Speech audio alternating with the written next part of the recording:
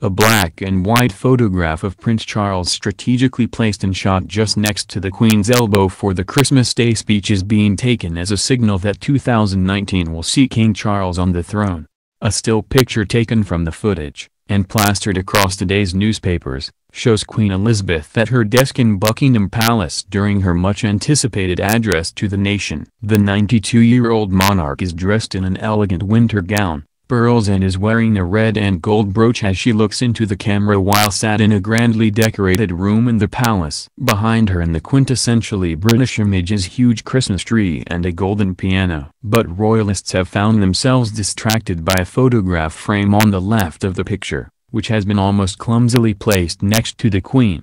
Loose women, Meghan and Kate feud truce as Janet shows her smiling with her baby son, Prince Charles. Charles' father, Prince Philip, is also in the beautiful family portrait, which has sparked even more speculation she will abdicate and pass the throne to Charles in 2019. The fact the photo is extremely nostalgic and pictured so closely to the Queen is being seen as an indication she is reflecting on her reign, leaving many wondering whether this speech could be her last as reigning monarch. Comparing the image of a carefree Queen Elizabeth beaming in the picture as the Duke of Edinburgh holds a baby Charles, and the somewhat austere figure who has served the British public for more than 60 years, the two are worlds away. Royal watchers point out that last year a photo of Prince George and Princess Charlotte were strategically positioned on the Queen's desk, indicating the huge year the two junior royals were in for. The Queen made her way to Sandringham House, her Norfolk residence, after the pre-recorded message to Britain. There, she will host Christmas Day festivities for the royal family, including feuding Meghan and Kate. Fans of the warring duchesses hope the time spent together will give them the opportunity to patch things up after a bitter spat was said to have broke out after Kate's daughter, Princess Charlotte, had her bridesmaid dress fitting for the Americans' wedding to Prince Harry in May.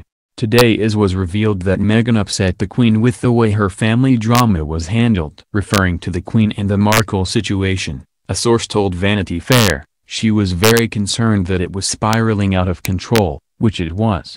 Buckingham Palace wanted to be able to do something and be proactive and make the situation go away. It was a direction from the Queen, so her courtiers were under strict instructions to sort it out. But Kensington Palace was not singing from the same hymn sheet, and that was because the message was coming from Meghan. She didn't want to engage and thought that she could handle it on her own. The Queen also disciplined Meghan when she heard Prince Harry had rode with brother Prince William following accusations the Duke of Cambridge did not roll out the red carpet for Meghan.